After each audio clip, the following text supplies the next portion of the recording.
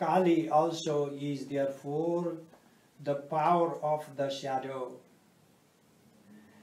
The shadow is not somebody else's shadow. The shadow is my own being that I am not willing to encounter, that I would rather not see. The side of me that freaks me out, the side of me I would rather not acknowledge. To live with Kali is to rejoice in the cremation ground that is our everyday life. That's a very powerful metaphor, because in our everyday life, events happen. We separate from our loved ones, and we separate from our own loved ego, my own being that has been negated from the rest of the world. The world we have created, not God. We are the gods to create the world of our desire.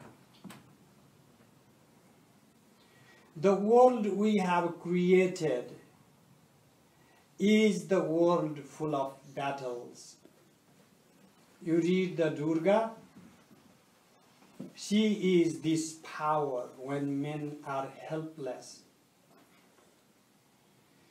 Maybe I sometimes like to believe that this idea is more easy for women to experience than me being a man, but other times I feel like the way this power has been denied for so long that maybe sometimes we are not even be willing to accept that divinity within, the power that is within, the light that is within us.